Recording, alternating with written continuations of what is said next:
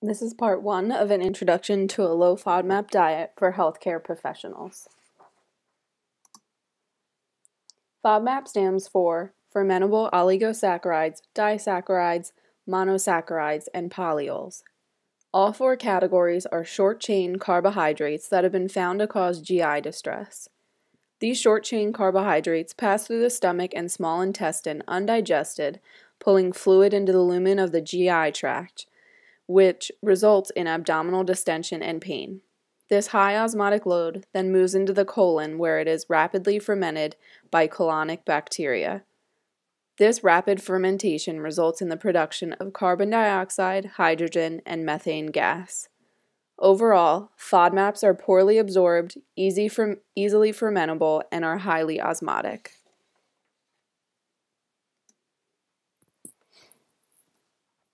This is a short video that was created by Monash University in Australia, who have conducted an extensive amount of research regarding the FODMAP content of food. This video summarizes the effects of FODMAPs on the GI tract.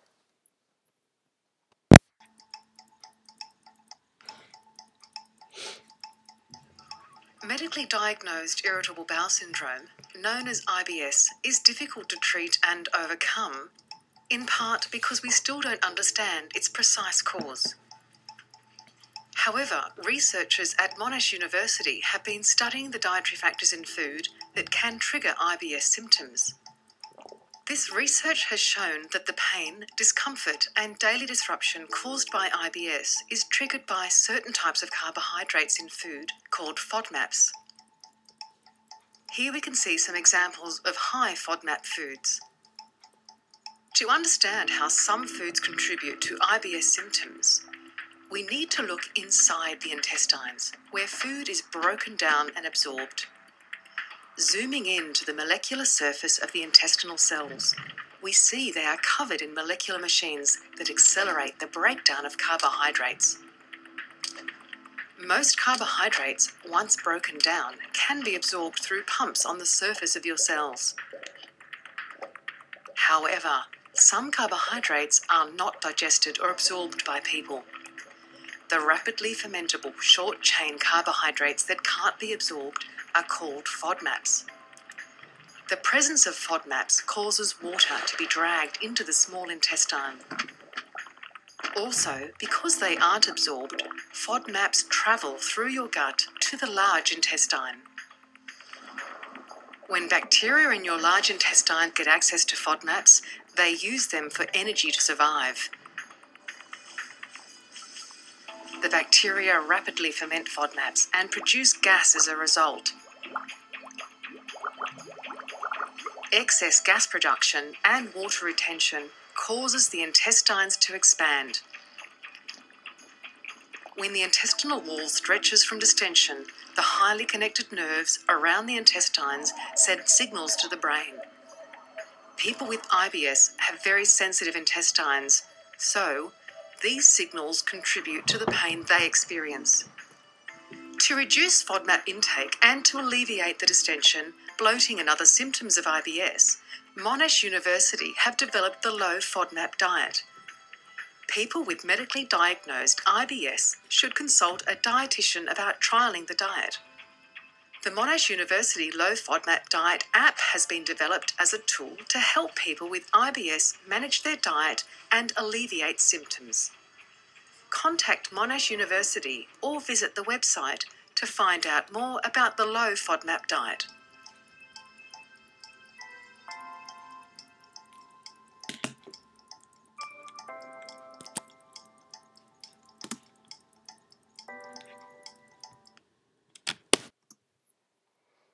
The first category of FODMAPs is oligosaccharides. Fructones and galactones fall into this category. They are both difficult to digest because we lack the enzymes necessary to break them down. Notice in this list of sources that wheat, rye, and barley are considered oligosaccharides, so alternate sources of grains will need to be discussed. Also note, legumes and lentils are also oligosaccharides, which will be important during the application process in case of cultural or vegetarian and vegan diets. Lastly, Lastly, inulin and fructooligosaccharides are prebiotics that fall into this category as well. They are commonly added to processed foods and would be listed under the ingredients list on a food label. The second category is disaccharides. The main source of disaccharides is lactose. Lactose is highly osmotic and rapidly fermented when not absorbed. Sources high in lactose are milk, yogurt, pudding, ice cream, cottage cheese, and soft cheeses. Aged or hard cheeses are lower in lactose. A majority of lactose sticks to the whey when it is separated from the curd. The remaining lactose in the curd is then consumed by bacteria during that aging process. However, this is highly individualized, meaning that some may tolerate aged cheeses while others may not. The third FODMAP category is monosaccharides.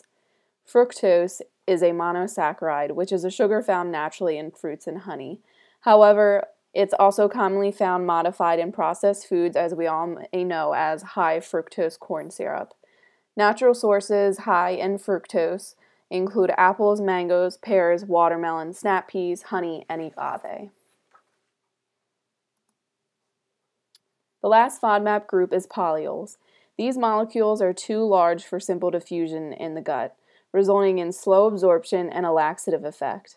Sugar alcohols are considered polyols. They are commonly found in sugar-free and dyed items, and they typically end in the suffix -ol, so sorbitol, xylitol, mannitol, and then there's isomalt. Polyols are also found naturally in stone fruits and some vegetables. It's important to note that some foods fall into more than one FODMAP category. This will be important to keep in mind during the reintroduction phase. Introducing a multi-FODMAP category food will not help to determine which category is the trigger. So for example, apples here are considered high in polyols, but we also saw them on the monosaccharide slide.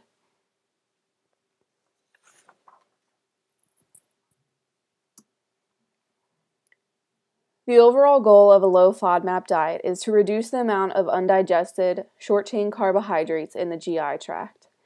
This is a temporary elimination diet that reduces FODMAPs and then gradually reintroduces them to identify personal triggers. Multiple studies have shown a reduction in symptoms in individuals with IBS when following a low FODMAP diet. However, only one study so far has been conducted among the pediatric population.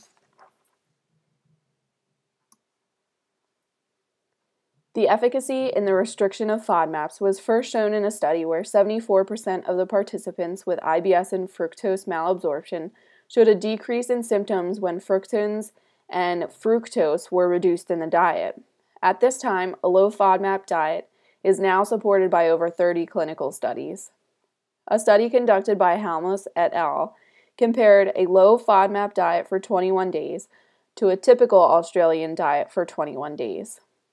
Results from this study concluded that the subjects with IBS had significantly lower GI symptom scores while on the low FODMAP diet compared to the typical Australian diet.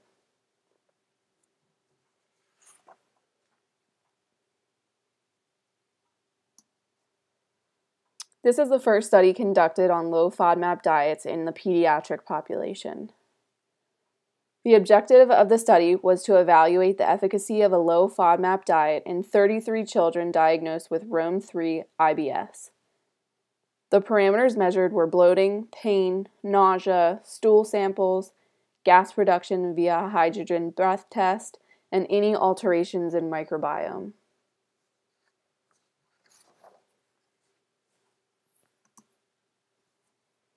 The low FODMAP diet contained a maximum of 9 grams of FODMAPs per day, while the typical American childhood diet intervention contained a maximum of 50 grams of FODMAPs per day.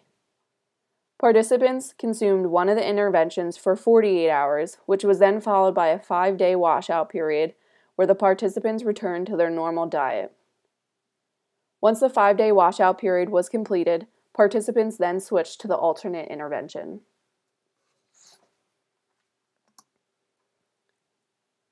Results from the study found that participants following the low FODMAP intervention had less abdominal pain episodes per day compared to baseline.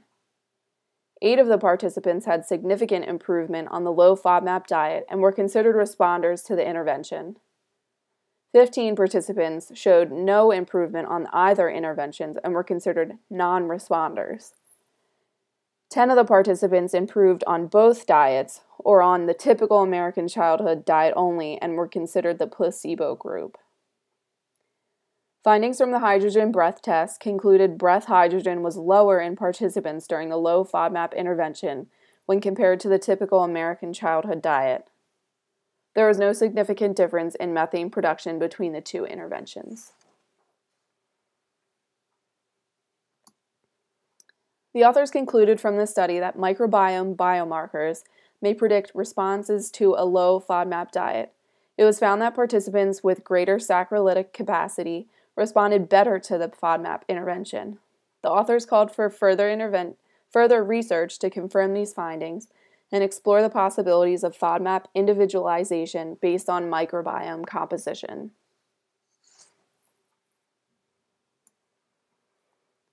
Low FODMAP diet for the treatment of IBS is highly individualized, meaning one individual may be more sensitive to a category of FODMAPs compared to another.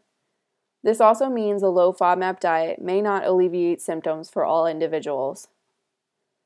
A low FODMAP diet also requires a multidisciplinary approach involving a pediatric gastroenterologist as well as a registered dietitian, either that specializes in pediatrics or in low FODMAP diets. This will be discussed further in Part 2, along with the implementation and monitoring and evaluation of low FODMAP diets.